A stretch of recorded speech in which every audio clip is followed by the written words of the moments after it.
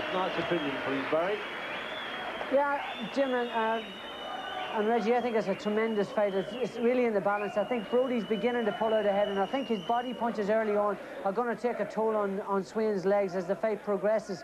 But he's got to be careful, as Jim pointed out, when he tires, those punches are straying further and further low of the border, and he's also banging his heads in too. But, you know, it's a risk with any body puncher, and when those shots, as the fight goes on, you become more tired and lethargic and your punches stray low. But what a great fight. It's very difficult to predict a winner at this stage. Great stuff. And Brodie showed great courage and tried to step up a gear in this round and came back. Great stuff. Look at the amount of punches here. Incredible success rate for Brodie. He's picking his shots very well.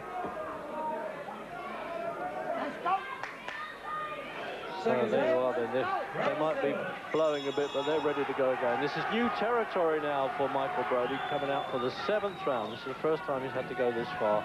I don't think stamina's in any doubt at all. He's a great trainer, committed. As you can see, away he goes, firing away there, pummeling in the punches, Brodie. See, Brodie, Reg, is much more effective when he comes forward. It's when he allows Swain to back him up that he runs into some problems and he loses his defences. But when he's coming forward with his chin down, he gets his punches off, he gets power into his body shots. So really, he has to concentrate now in trying to back Swain up. Swain's so experienced and so crafty. Swain's style of punching is difficult to narrow, Jim, because he throws them at you from various angles, long arm swings, aren't they? Well, just in sheer volume of punching, that scored the last round to Swain. I know he wastes a lot of punches, but Brodie didn't come back with too many good shots in the previous round. So he has to get his control back into his boxing. Just exactly what he's doing now, get his body weight forward and get that chin down. The thing is, Jim, that you notice there, Swain's legs just stiffened up a little bit there when he took that shot. See, Swain has set such a pace here. I mean, full credit to Swain, the way he's going at this. He's given it everything he's got, all the tricks in the book. Just trying to keep Brodie from maintaining that rhythm that he has. Swain's Commonwealth Championship is on the line as well.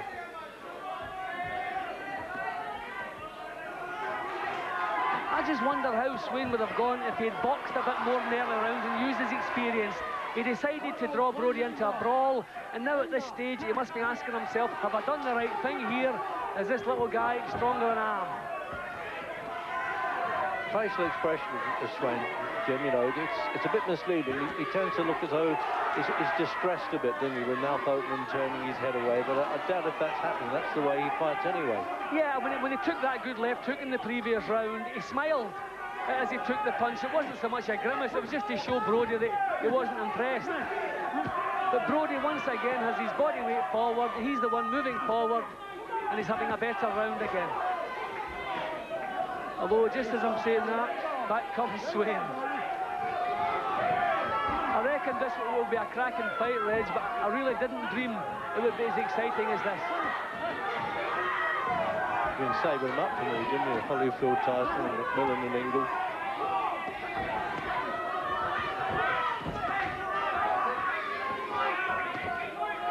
See, he's still got so much fire in his belly as needs, Swain. See, this has happened a few times, just with the courage of Swain and the commitment. He's finished a couple of rounds better than Brodie, but Brodie's still winning the round because of the work in the first 2.5 minutes or so, and that's happening again here. Good work from Brodie, but right at the end of the round, so as he doesn't go back to his corner confident, Swain takes over.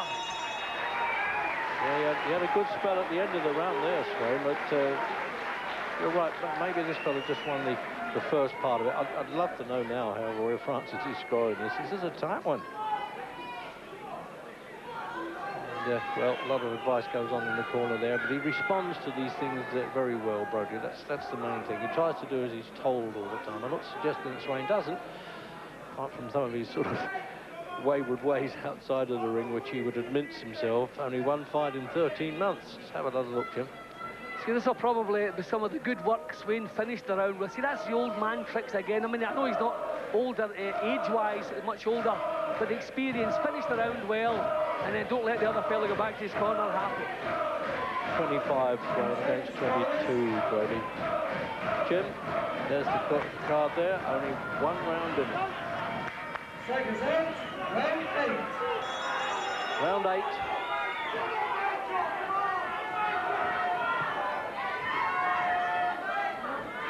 Well, there's been some very hot fights and fierce fights this year, isn't there, already, as early in the year as it, and, you know, the pattern's being set again. You know, this old argument of mine, well, they don't fight they used to in the old days. There weren't too many bantamweight fights better than this in the old days. Let's have it right. And it's amazing the way the fight is seesawing, Reg. I mean, Brodie has a good round. Swain goes back to his corner, comes back out, and he decides to take over. It's Ichi Peach. It's really like a seesaw here. And then Swain, who on that card lost the last round, is coming back out, and look at the way he's picked it up. It's almost piston-like action there, isn't he? He pumps those in when he's standing up straight like that. Well, we're coming to the stage in the fight that should favour Swain with the experience. So it just depends how much Brodie has left in the tank. It's all about conditioning with Brodie. I mean, being locked up for several weeks is okay, but if he's not trained properly between the resting periods, then who knows? Whereas Brodie's a very diligent trainer all the time. See, another big drive from Swain. I don't think Brodie has ever found Swain's southpaw stance a disadvantage in this fight, because it hasn't been a long-range trading jab for jab. It's been a toe-to-toe, just like a barroom brawl at times. So facing a southpaw doesn't really make any difference in this kind of fight. But once again, just as you think Swain is taking control, Brodie digs in and comes back with it. But really, the only time Brodie is effective is when he gets moving forward. When Swain backs him up, he's in trouble. Again, Swain's picking up the pace. Yeah, he is. Brodie must come forward if he wants to win this title. Swain knows that, and he's not allowing it to happen. It looks as though Swain wants to turn this fight around a bit. He thinks it's close. He wants to, you know, be the governor, as they say in the trade, and get back on top. See a few signs of tiredness now in Brodie's work. He's just not getting the punches off. That was a low blow, but there wasn't really much power in it. I hope Swain doesn't make too much of that. I mean, the punch did stray low, but I don't think it was a powerful shot. Tremendous work rate in some of these rounds. I know all the rounds are a hectic pace, but I'm amazed at the pace of Swain in some of the rounds.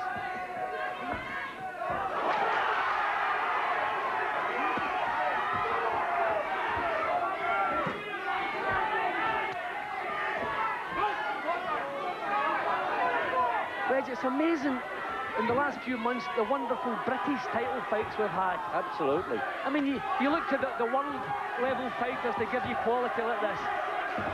I mean, some of the recent British title fights, wonderful. I mean, British boxing obviously thriving at the moment. Well, they deserve a rest, don't they? And I think you and I do as well, Jim. We're getting